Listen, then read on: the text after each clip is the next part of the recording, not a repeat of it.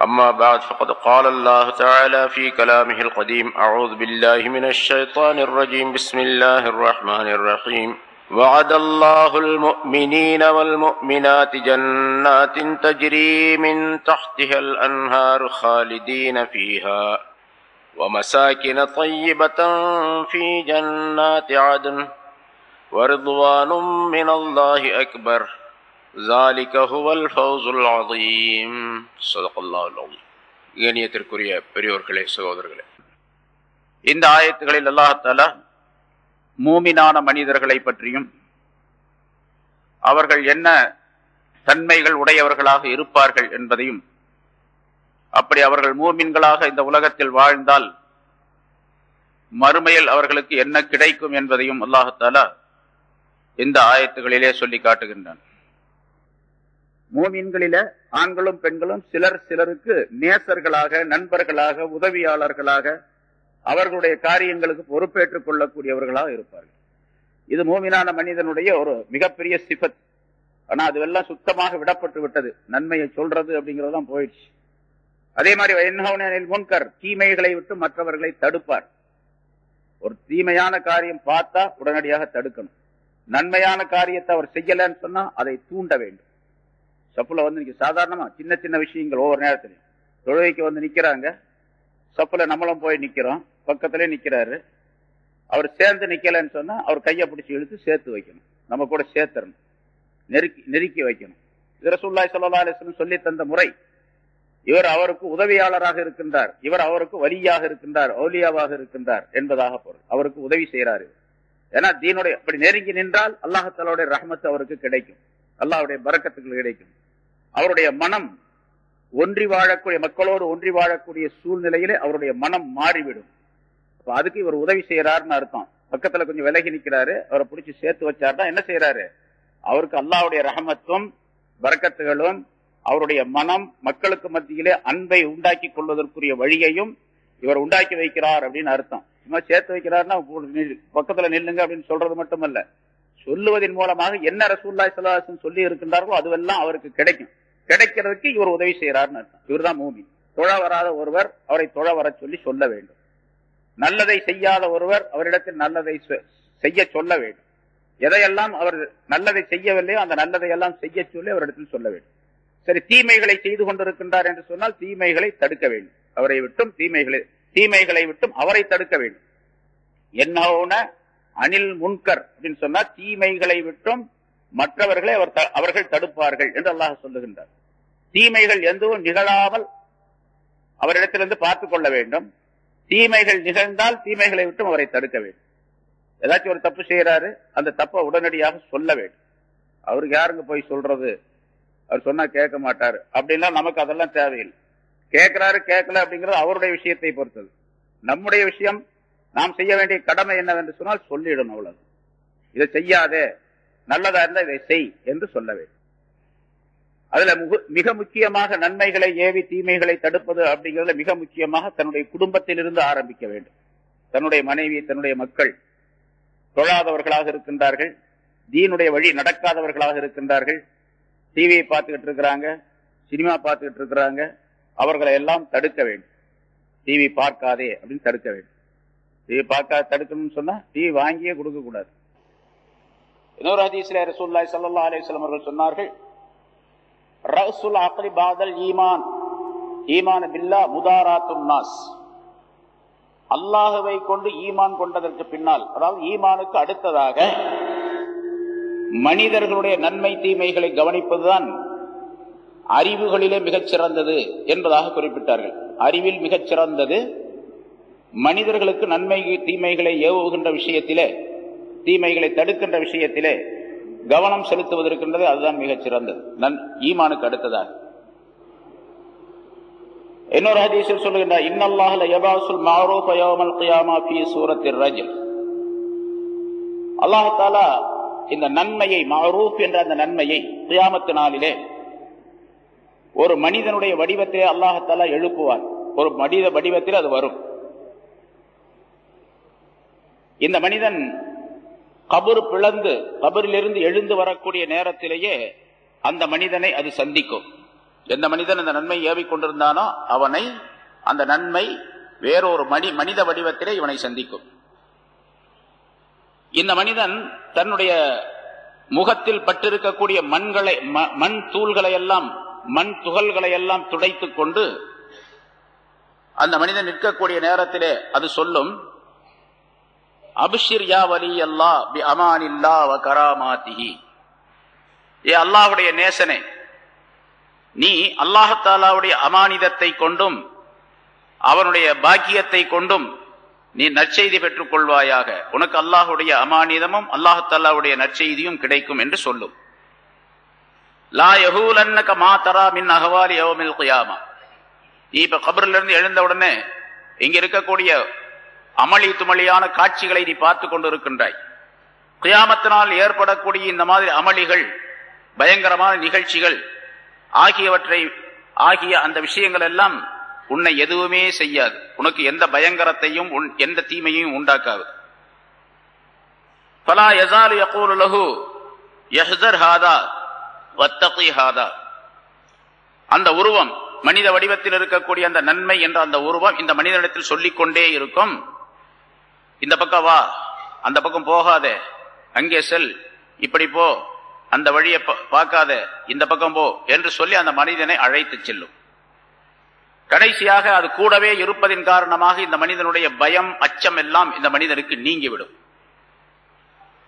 எதுவரைக்கும் அந்த கூடவே இருக்கும் அந்த உருவம் என்று சொன்னால், இந்த மனிதன் சிராத்துல் முஸ்தகீம் பாலத்தை கடக்கும் வரைக்கும் கூடவே இந்த மனிதனுடன் இருக்கும் என்று ரசூலுல்லாஹி ஸல்லல்லாஹு அலைஹி வஸல்லம் அவர்கள் சொல்லுகின்றார். அப்படின்னா இவன் கபரிலிருந்து எழுப்பப்பட்ட பின்னாலே பல்வேறு நிகழ்ச்சிகள் நடைபெறும். இந்த பல்வேறு நிகழ்ச்சிகள் அப்படிங்கிறது ஒரு நாள் 2 நாள்லாம் இல்ல, பல ஆயிரக்கணக்கான ஆண்டுகள் ஆகும். இவன் கபரிலிருந்து எந்திரத்திலிருந்து சிராத்துல் முஸ்தகீமை தாண்டி சொர்க்கத்துக்கு போறதுக்கு பல ஆண்டுகள் ஆகும். பல ஆண்டுகள், பல ஆயிரக்கணக்கான ஆண்டுகள் ஆகும். சும்மா உடனே போய் கேள்வி கேட்டு உடனே போயிட மாட்டான். முன்னாலே ஒரு விஷயம் சொல்லியிருக்கிறேன். சில நேரங்களில் கியாமத்தினால தான் மஹ்ஷர் மைதானம், பெரிய மைதானம், எல்லா மனிதர்களும் ஒன்றாக கூட்டப்பட்டு சேமிக்கப்பட்டு அங்கே இருப்பார்கள். அல்லாஹ் தஆலா எதுவுமே கேட்க மாட்டான், பேசாம விட்டுரும், அப்படி இருங்க அப்படின்ட்டு. கடுமையான வெயில், கடுமையான தாகம், பல்வேறு விதமான பிரச்சனைகள்.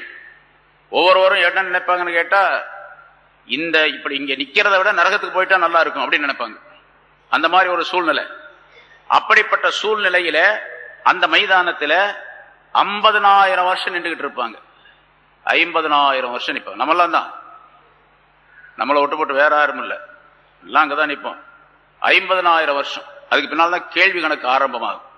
கேள்வி கணக்கு ஆரம்பமாச்சுன்னா இந்த உலகத்தினுடைய நாள்ல பாதி நாள், அரை நாள், 6 மணி நேரம். 6 மணி நேரத்துக்குள்ள கேள்வி எல்லாம் முடிஞ்சு போயிடும் எல்லாத்துக்கும். ஆனா அந்த 6 மணி நேரம் கேள்விக்காக வேண்டி காத்திருக்கணும். எவ்வளவு நாள் காத்திருக்கணும்? 50,000 வருஷம்.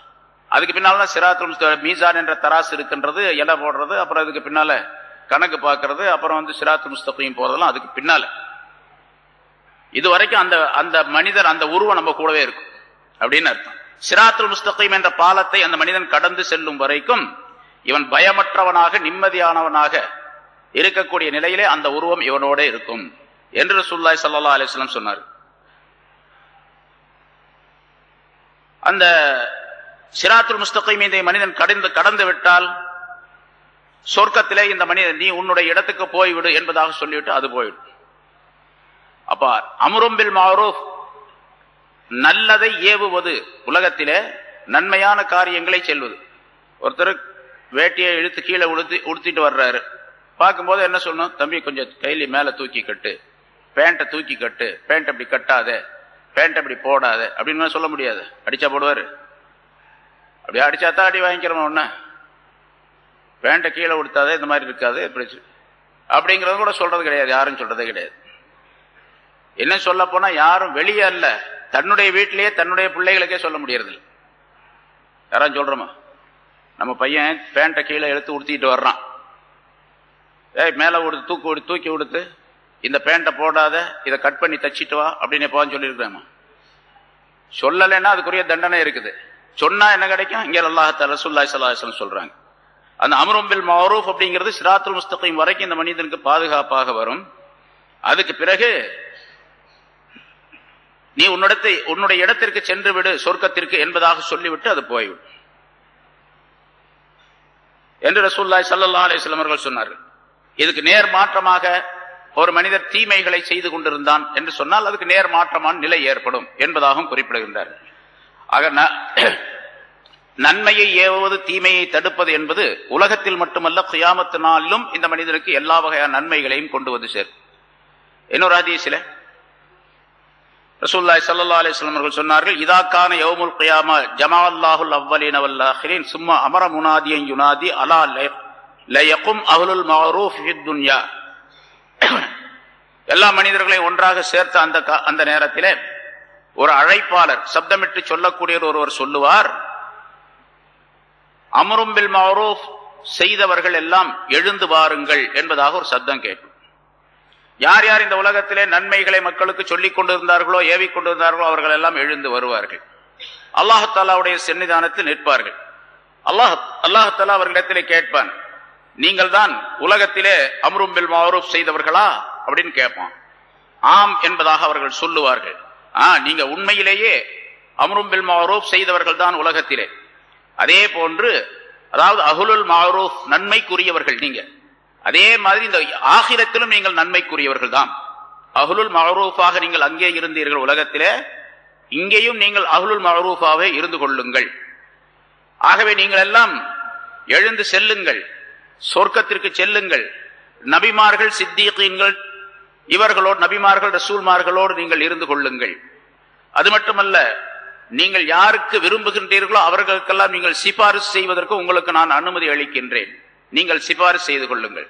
ஃபஷ்ஃபஉ லிமன் அஹபப்தும், யாருக்கு நீங்கள் விரும்புகின்றீர்களோ பிரியப்படுகின்றீர்களோ அவர்களுக்கெல்லாம் நீங்கள் ஷஃபாஅத் செய்யுங்கள்.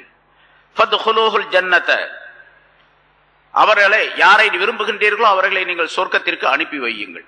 உங்களுடைய சிபாரிசின் பேரில் யாருக்கு நீங்கள் சிபாரிசு செய்கின்றீர்களோ அவர்களுக்கு சொர்க்கம் கிடைக்கும், நான் அவர்களுக்கு சொர்க்கத்தை தருகின்றேன் என்று அல்லாஹ் தஆலா சொல்லுவார். இவருடைய சிபாரிசின் காரணமாக பலர் சொர்க்கம் செல்லக்கூடிய சூழ்நிலை ஏற்படும் என்பதாகவும் ரசூலுல்லாஹி ஸல்லல்லாஹு அலைஹி வஸல்லம் அவர்கள் குறிப்பிடுகின்றார். அப்ப அம்ரும் பில் மஅரூஃப் நன்மையை ஏவுவது என்பது இந்த உலகத்தோடு முடிந்து விடக்கூடிய காரியம் அல்ல, அது ஆகிரத்திலே மிகப்பெரிய பலனை தரக்கூடியதாகவும் இருக்கும் என்பதையும் ரசூலுல்லாஹி ஸல்லல்லாஹு அலைஹி வஸல்லம் சொல்லுகின்றார். உலகத்தில் என்ன கிடைக்கும்? பொதுவாக ரசூலுல்லாஹி ஸல்லல்லாஹு அலைஹி வஸல்லம் சொன்னார்கள், சதகா தர்மம் என்ற தலைப்பிலே சொல்லும் பொழுது குல்லு மஅரூஃபின் சதகா, ஒவ்வொரு மஅரூஃபும் நன்மை ஒவ்வொன்றுமே சதகாதான். நன்மையை ஏவுவது எல்லாமே சதகாதான், தர்மம் தான்.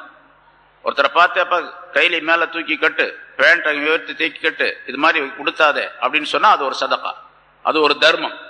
எப்படி காசு கொடுத்தா காசை பெறக்கூடிய தர்மத்தை பெறக்கூடிய அந்த மனிதன் அந்த பணத்தின் மூலமாக பொருளின் மூலமாக பலன் பெறுகின்றானோ அதே போன்று நன்மையை ஒரு மனிதத்தில் சொன்னால் அந்த மனிதனுக்கு சொல்லப்பட்ட அந்த நன்மையின் மூலமாக பலன் ஏற்படுகின்றது.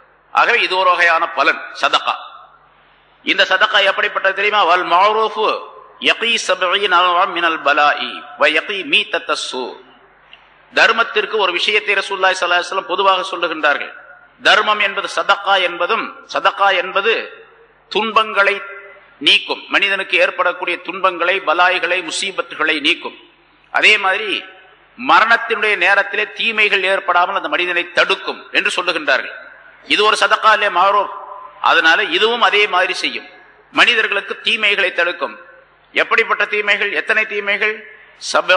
70 தீமைகளை தடுக்கும். மனிதனுக்கு ஏற்படக்கூடிய 70 விதமான பலாய்கள், முசீபத்துகள் ஆகியவற்றை தடுத்து நிறுத்தக்கூடிய சக்தி பெற்றது நன்மையை ஏவுவது. அதே மாதிரி மௌத்தாகக்கூடிய நேரத்தில் தீமையான மரணத்தை விட்டும் இந்த மனிதனை காப்பாற்றும் என்பதாகவும் ரசூலுல்லாஹி ஸல்லல்லாஹு அலைஹி வஸல்லம் சொல்லுகின்றார்.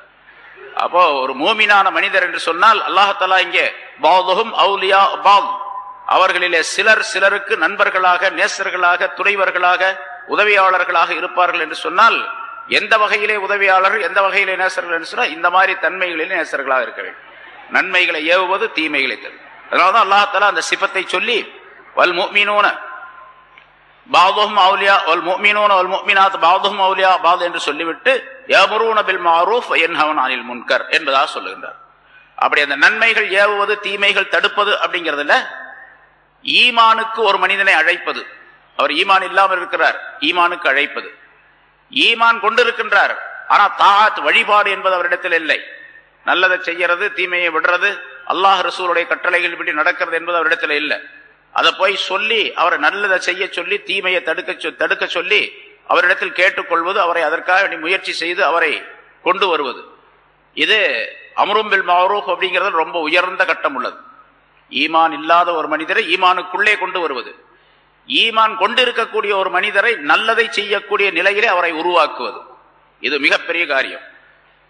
அதே மாதிரி ஒரு மனிதர் தீமையை செய்து கொண்டிருக்கின்றார், அவர் தீமையை செய்யாமல் அவரை தடுப்பதற்காக வேண்டி என்னென்ன முயற்சிகள் செய்கின்றோமோ அதுவெல்லாம் நஹ்யுன் அனில் முன்கர் என்பதிலே சேரும்.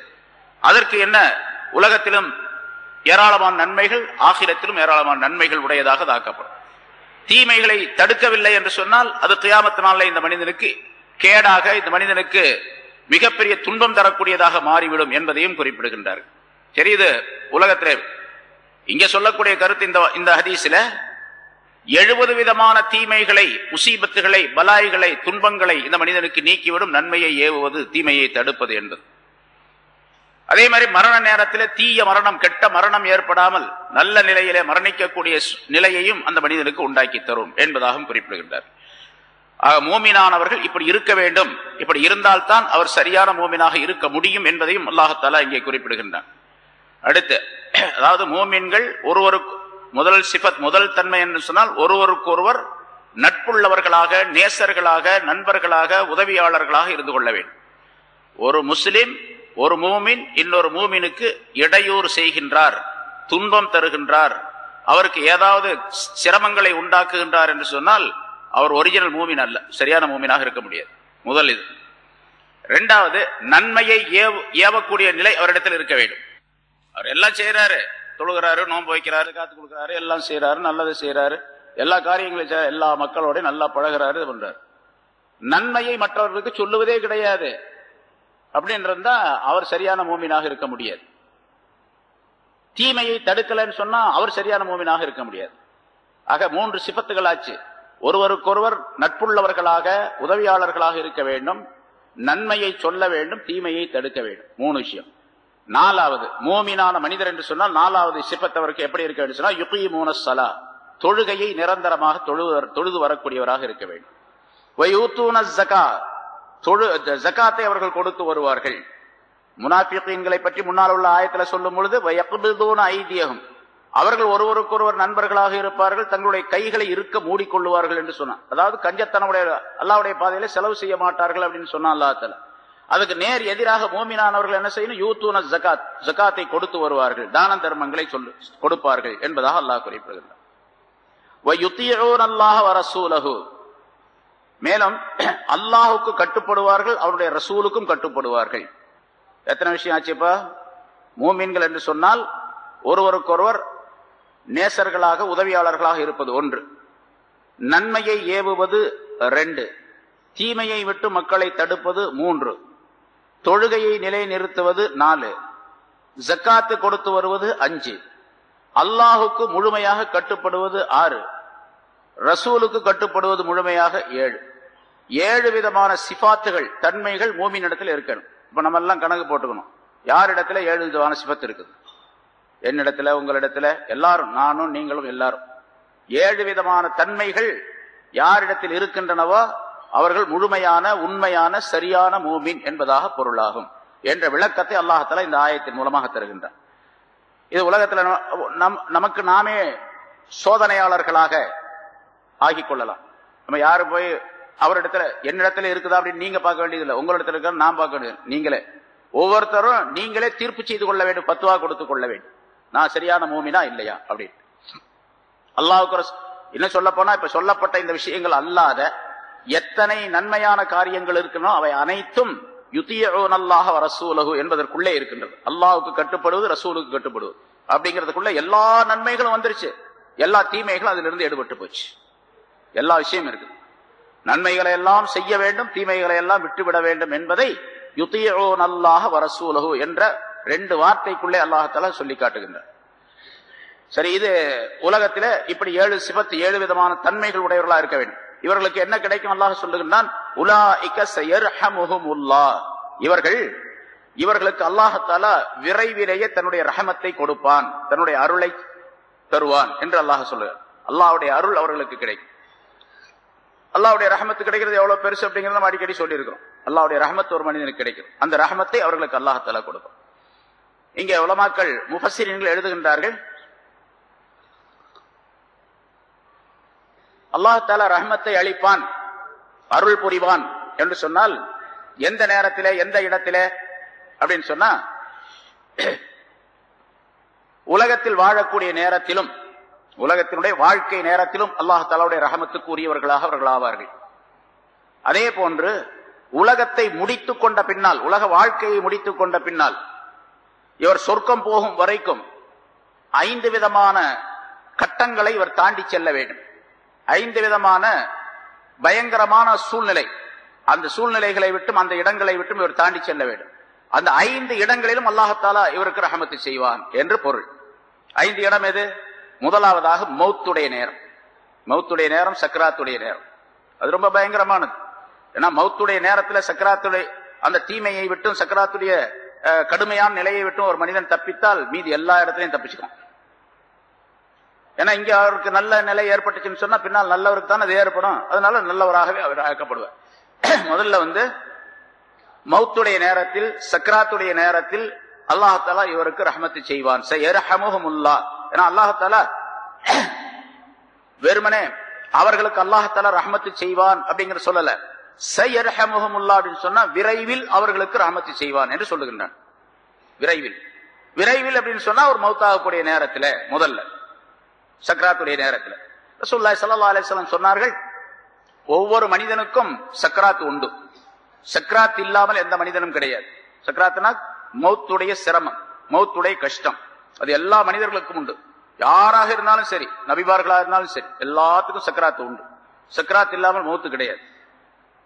அப்ப ஆயிஷா நாயகி கேட்டாங்க, அப்படின்னா நீங்க ஏன் இந்த துஆ கேக்குறீங்க? அல்லாஹும்ம ஹவ்வின் அலைய சக்கராத்தில் மௌத் அப்படின்னு கேட்டுக்கிட்டே இருப்பாங்க. யா அல்லாஹ், எனக்கு மௌத்துடைய அந்த சக்கராத்தை கஷ்டத்தை லேசாக்கி வைப்பாயாக அப்படின்னு கேட்டுக்கிட்டே இருப்பாங்க. எல்லாத்துக்கும் சக்கராத்து உண்டுன்னு சொல்லும்போது அதை ஏன் கேட்கறீங்கப்பா? மௌத்த அந்த சக்கராத்தை லேசாக்கி வைன்னு கேட்கணும். லேசாக்கி வைக்கணும் தான் கேட்கணும். சக்கராத்தை இல்லாமல் ஆக்கி விடுன்னு கேட்க கூடாது அப்படின்னு சொன்னாங்க. சக்கராத்து இல்லாமல் இருக்காது, அது இருக்கும். ஆனா அந்த நேரத்துல அந்த கஷ்டத்தை தெரியாமல் ஆக்கி விடு அப்படின்னு அர்த்தம். அந்த கஷ்டத்தை எனக்கு தெரியாமல் ஆக்கி விடு, நான் உணரக்கூடிய நிலையை இல்லாமல் ஆக்கி விடு அப்படின்னு அர்த்தம் அதுக்கு என்று ரசூலுல்லாஹி ஸல்லல்லாஹு அலைஹி வஸல்லம் விளக்கம் சொன்னார். அதுக்கு நிறைய உதாரணங்கள் நம்ம முன்னால சொல்லி இருக்கோம். சரி, இரண்டாவது கபரிலையும் கபருடைய இருள்களிலேயும் அல்லாஹ்தாலா இந்த மனிதனுக்கு ரஹமத்து செய்வார். கபர் என்பது ஒரு இருண்ட வீடு, இருட்டான வீடு. ஒவ்வொரு நாளும் 5 தடவை, 5 நேரம் தொழுகிற மாதிரி 5 தடவை கபரு ஒவ்வொரு மனிதனை பார்த்தும் சொல்லிக் கொண்டிருக்கின்றது. இப்ப நான் இருக்கிறேன், எந்த இடத்தில் நான் அடக்கப்படுவேனோ, எந்த கபர் எனக்கு உரியதாக இருக்கின்றதோ, எங்கேயாவது ஒரு இடத்துல கபர் இருக்கதானே செய்யும். கபர் இல்லாம இருக்குமா? எங்கேயாவது ஒரு இடத்துல எனக்கு ஒரு கபர் இருக்கும். அந்த கபரு என்னை பார்த்து சொல்லிக் கொண்டிருக்கின்றது. நான் இருளின் வீடு, நான் தனிமையின் வீடு, நான் புழுக்களின் வீடு அப்படின்னு சொல்லிக்கொண்டே இருக்கு. அதே மாதிரி என்னுடைய அல்லாஹ்வின் அடியானே, என்னுடைய முதுகின் மீது நீ ஒளியிலே நடந்து கொண்டிருக்கின்றாய், வெளிச்சத்திலே நடந்து கொண்டிருக்கின்றாய், விரைவிலேயே என்னுடைய வயிற்றுக்குள்ளே இருளுக்குள்ளே நீ வந்து சேருவாய், வயிற்றின் இருளுக்குள்ளே வந்து சேருவாய். அல்லாஹ்வுடைய அடியானே, நீ ஆதமுடைய மகனே, ஆதமுடைய மகனே, நீ என்னுடைய முதுகின் மீது, பூமி சொல்லுகின்றது, கபர் சொல்லுகிறது, என்னுடைய முதுகின் மீது நீ வகை வகையான உணவுகளை சாப்பிட்டுக் கொண்டிருக்கின்றாய், விரைவிலேயே என்னுடைய வயிற்றுக்குள்ளே புழுக்கள் எல்லாம் உன்னை சாப்பிடும் என்று சொல்லிக் கொண்டிருக்கின்றது. என்னுடைய அடியானே, ஆதமுடைய மகனே, நீ என்னுடைய முதுகின் மீது மகிழ்ச்சிகரமாக நடந்து கொண்டிருக்கின்றாய், நடந்து தெரிந்து கொண்டிருக்கின்றாய், விரைவிலேயே என்னுடைய வயிற்றுக்குள்ளே கவலைப்படக்கூடியவனாக நீ ஆகிடுவாய், அந்த மகிழ்ச்சிக்கு எதிரான கவலைப்படக்கூடியவனாக ஆகிடுவாய் என்று ஒவ்வொரு நாளும் 5 தடவை கபர் ஆகிறது மனிதனை பார்த்து சொல்லிக் கொண்டே இருக்கின்றது என்பதால்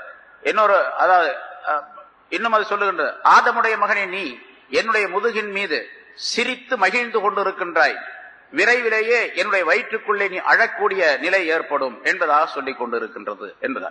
இப்ப இந்த நேரத்தில் என்ன வேணும்? கபருக்கு போன பின்னால அல்லாஹ்வுடைய ரஹமத் வேணும். மூமினான மனிதர்களாக இருந்து விட்டால் சையர்ஹமுல்லாஹ், அல்லாஹ் தஆலா கபருடைய நேரத்திலே இருட்டிலே அங்கே தன்னுடைய ரஹமத்தை தருவான் என்று இந்த ஆயத்தின் மூலமாக தெரியப்படுத்துகின்றார்.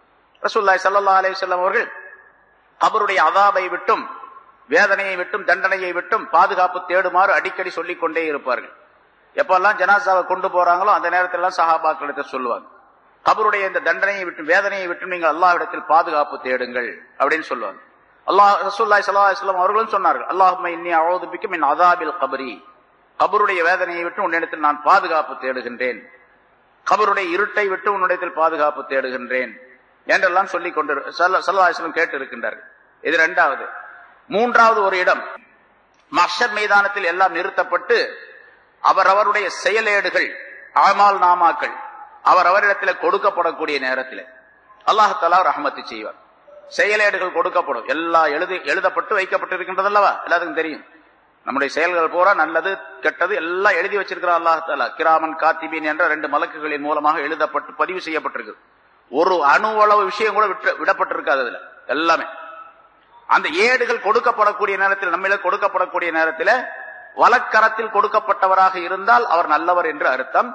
இடக்கரத்திலோ அல்லது முதுகுக்கு பின்னாலோ கொடுக்கப்படக்கூடியவராக இருந்தால் அவர் கெட்டவர், நரகவாசி என்று அர்த்தம் என்று அல்லாஹ் தஆலா குர்ஆனிலே சொல்லி காட்டு. நிறைய இடங்கள்ல பல விதமான கருத்துக்கள் வந்திருக்கின்றன, எல்லாம் தெரிஞ்ச விஷயம் தான். இந்த நேரத்திலும் அல்லாஹ் தஆலாவுடைய ரஹமத்து கிடைக்கும். யாருக்கு? இங்கே மூமினாக 7 சிபாத்துகளுடன் வாழ்ந்திருந்தால் என்பதை அல்லாஹ் தஆலா தெரிவிக்கின்றார்.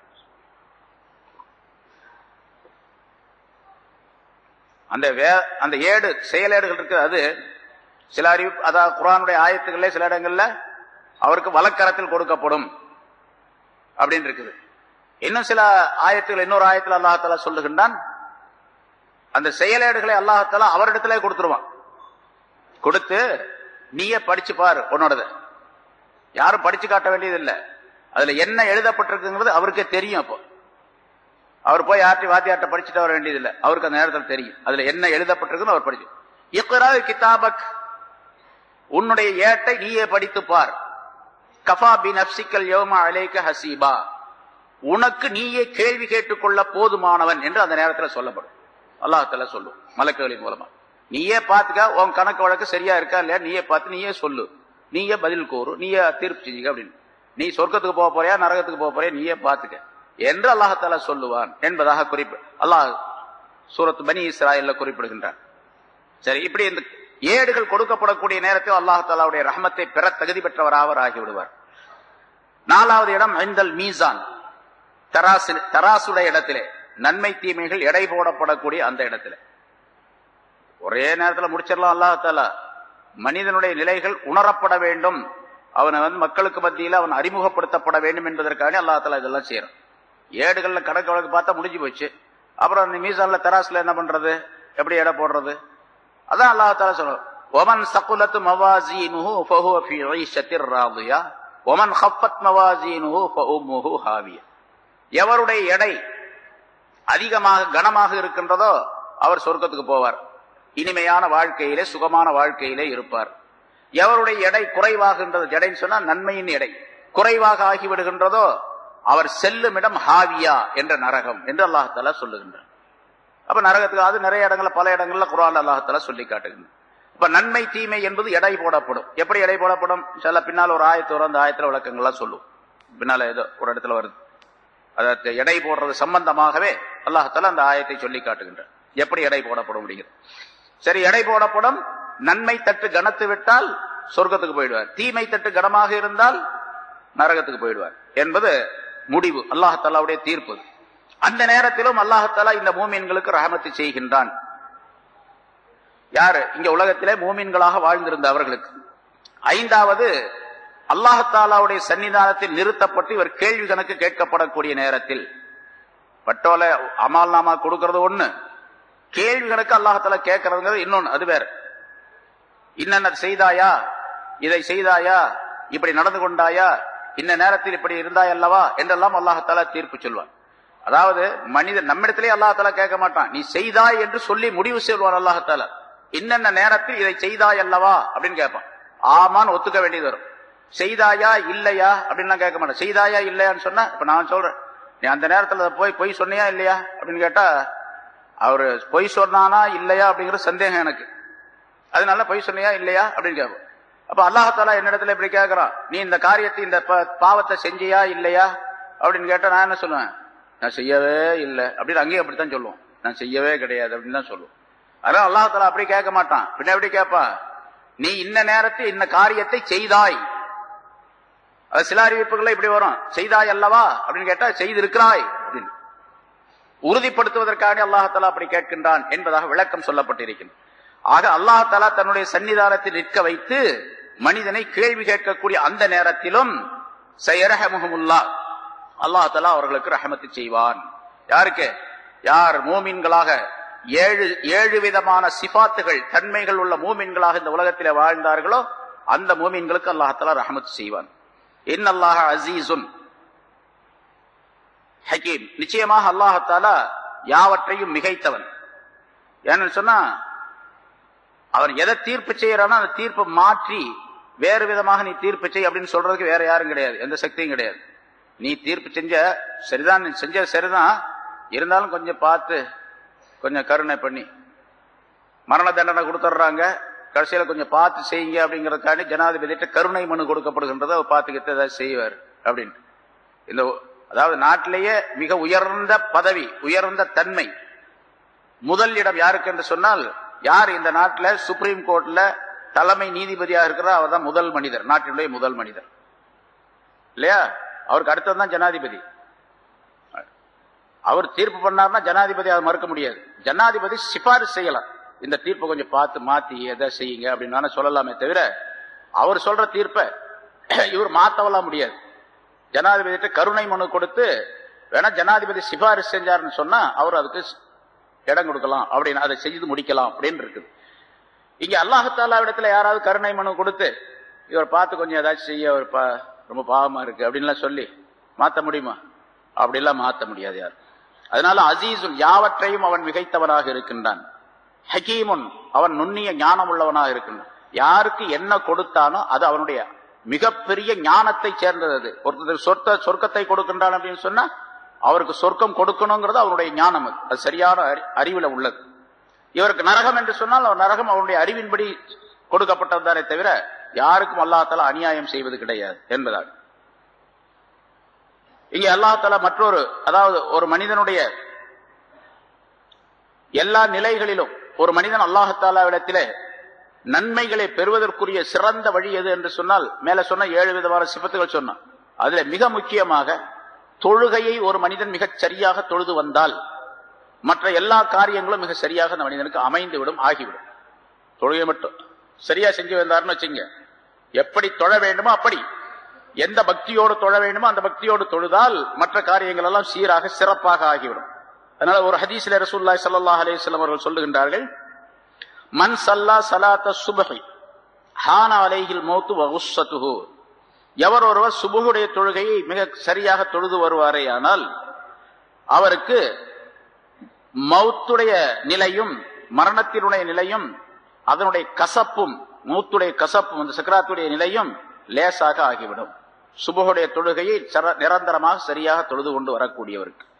ஒமன் ஸல்லா ஸலாத்தல் லுஹ்ரி ஹான அலைஹில் கப்ரு ஹான அலைஹில் கப்ரு, ஒரு மனிதர் லுஹ்ருடைய தொழுகையை மிகச் சரியாக தொழுது வந்தால் கபருடைய விஷயங்கள் அவருக்கு சீராக லேசாக ஆகிவிடும். லுஹ்ருடைய தொழுகையை நிரந்தரமாக சரியாக தொழுது வந்தார், கபரில் ஏற்படக்கூடிய என்னென்ன பிரச்சனை அதெல்லாம் சரியாயிடும், அது லேசாயிடும். ஒமன் ஸல்லா ஸலாத்தல் அஸ்ரி ஹான அலைஹி சுவாலு முன்கரின் வ நகீரின் வ ஹைபத்துஹு, கபரில் முன்கர் நகீர் கேட்கக்கூடிய கேள்வி லேசாக இருக்கணும், சரியான பதில் சொல்லணும் அப்படின்னு சொன்னா அஸ்ருடைய தொழுகையை தொழுகணும். அஸ்ருடைய தொழுகையை தொழுது வந்தவருக்கு அது லேசாகிவிடும். ஒமன் ஸல்லா ஸலாத்தல் மக்ரிபி ஹான அலைஹில் மீசான், எவர் ஒருவர் மக்ரிபுடைய தொழுகையை சரியாக தொழுது வருகின்றாரோ அவருக்கு மீசான் என்ற தராசு லேசாகிவிடும். அதாவது அந்த தராசிலே இவருடைய நன்மைகள் கனமுள்ளதாக ஆவதற்குரிய வழிவகைகள் ஏற்பட்டுவிடும் என்பதாக பொருள். ஒமன் ஸல்லா ஸலாத்தல் இஷா, எவர் ஒருவர் இஷாவுடைய தொழுகையை நிரந்தரமாக தொழுது வந்தால் ஹான அலைஹி சிராத், அவருக்கு சிராத்துல் முஸ்தகீம் லேசாகிவிடும். அதுக்கு பின்னால்தான் மீசான் என்ற தராசில எடை போட்ட பின்னால்தான் சிராத்துல் முஸ்தகீம் போகணும். சிராத்துல் முஸ்தகீம்ல போகும்போது அங்கேயும் பயங்கரமான சூழ்நிலைகள் ஏற்படும். ஏன்னா சிராத்துல் முஸ்தகீம் என்பது சொர்க்கத்திற்கும் இந்த மஹ்ஷர் மைதான் என்ற இந்த மைதானத்திற்கும் இடையில கீழே நரகம் இருக்கும். அந்த நரகத்தினுடைய முதுகின் மீது போடப்பட்ட ஒரு பாலம். அல்லாஹ் தஆலா அந்த நேரத்தில் தான் அந்த பாலத்தை அமைப்பான். அந்த பாலத்தை அப்பதான் கட்டுறான். எவ்வளவு நாள் ஆகும் அப்படின்லாம் கேட்காதீங்க. அல்லாஹ் தஆலா சொன்னா குன் அப்படின்னு சொன்னா ஆயிடும். அதுக்கு ஒரு நேரம்லாம் கிடையாது. ஆகிடு அப்படின்னு சொன்னா அந்த பாலம் உண்டாயிடும். அந்த பாலத்தின் மீது நடந்துதான் அந்த பக்கம் போனாதான் சொர்க்கத்தினுடைய விளிம்பை அதனுடைய ஓரத்தை போய் அடைய முடியும். சரி, அது எவ்வளவு பெருசு அந்த பாலம் அப்படிங்கறதெல்லாம் கணக்கெல்லாம் தெரியாது. சில அறிவிப்புகள்ல சொல்லப்பட்டு இருக்கின்றது, அந்த பாலம் தலை முடியை விட மிக மெல்லியதாக இருக்கும், வாளை விட வாள் முனையை விட மிக கூரியதாக இருக்கும் என்பதாக சொல்லப்பட்டிருக்கு. வாள் இருக்க அதை விட ரொம்ப கூர்மையானதாக, தலை முடியை விட மெல்லியதாக. அந்த பாலத்தில் எப்படி நடந்து போனா அருந்து கீழே விழுந்துரும் அப்படின்லாம் சொல்ல முடியாது. இப்பவே நம்ம இங்கே உலகத்திலேயே பாக்குறோம், முடிய போல இருக்கக்கூடிய மெல்லிய ஒரு கயிறு, இந்த நைலான்ல செய்யக்கூடிய சில கயிறுகள், அதெல்லாம் மனுஷன் அறுக்கவே முடியாது. என்ன சொல்ல போனா அந்த கயிற்றை கத்தியாலும் கூட வெட்ட முடியாது, நெருப்புல வேணா கரிக்கலாம். அப்படி சில கயிறுகள்லாம் இருக்குது இது உலகத்துல. அல்லாஹ் தஆலா தன்னுடைய குதிரத்தின் மூலமாக அந்த பாலத்தை போடுறான். அந்த பாலத்தின் மீது நடந்து செல்ல வேண்டும். அப்படி நடந்து செல்லுவது இந்த விசாரணைக்கு பின்னால முதல்ல கபருடைய நிலை, அடுத்த மஹ்ஷர் மைதானம், அதற்கு அடுத்தது கேள்வி கணக்கு, அப்புறம் பட்டோலை சரி பார்க்கிறது, அதுக்கு பின்னால மீசான் என்ற தராசு, அதுக்கு பின்னால அந்த பாலத்தை கடந்து போக வேண்டும். வழியில் அங்க தடுமாறி விழக்கூடியவர் நிறைய பேர் கீழே விழுந்தாங்கன்னா நேரம் நரகத்துக்கு போயிடுவாங்க. கீழே நரகம், நரகத்தினுடைய நெருப்பு கீழே இருக்கும்.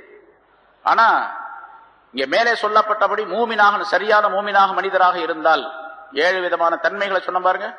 இந்த 7 தன்மைகளுடன் இந்த உலகத்திலே மிகச் சரியாக ஒரு மூமினான மனிதர் வாழ்ந்திருந்தால் அவர்கிட்ட ஈமான் என்ற ஒளி நிறைந்திருக்கும், ஈமான்கிற பிரகாசம் நிறைந்திருக்கும், நூறானியத்திற்கும்.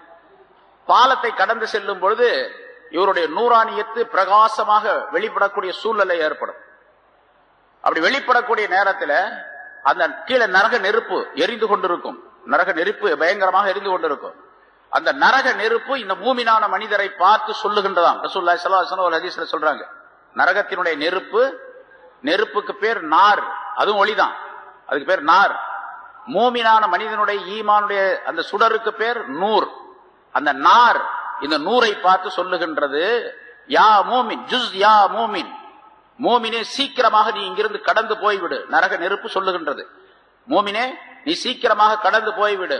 ஃபைன்ன நூரக, உன்னுடைய நூர், ஈமான் என்ற உன்னுடைய நூர் என்னுடைய நாரை அழிக்க பார்க்கின்றது, சீக்கிரம் போயிடு அப்படின்னு சொல்லு என்று மூமினை பார்த்து அந்த நரகம் சொல்லும் என்பதாக குறிப்பிடுகின்றார்கள்.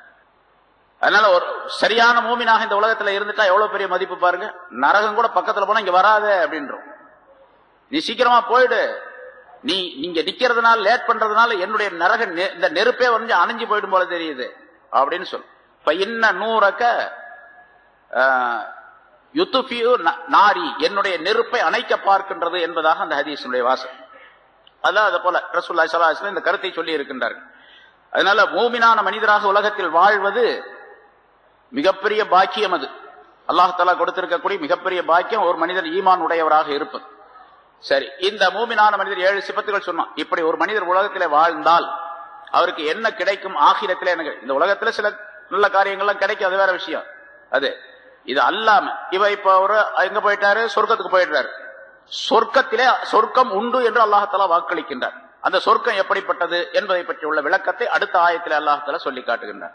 வஅதல்லாஹுல் முஃமினீன வல் முஃமினாத்தி ஜன்னாத்தின் தஜ்ரி மின் தஹ்திஹா அன்-நார் ஹாலிதீன ஃபீஹா மசாகின தய்யிபத்தன் ஃபீ ஜன்னாத்தி அத்ன் வ ரிضوانٌ மினல்லாஹி அக்பர் என்று ஒரு நீண்ட ஆயத்தை சொல்லி அந்த மூமினான மனிதர்களுக்கு கிடைக்கக்கூடிய பரிசுகள், வெகுமதிகள், அவர்களுக்கு கிடைக்கக்கூடிய பாக்கியங்களை அல்லாஹ் தஆலா இதிலே குறிப்பிடுகின்றார்.